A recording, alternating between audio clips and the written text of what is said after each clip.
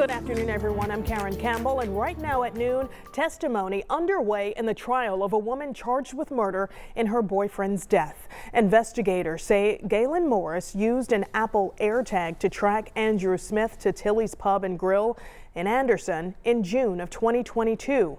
Now, police say she confronted Smith and the woman he was with, and detectives say after she got kicked out, she allegedly ran Smith over in the parking lot twice.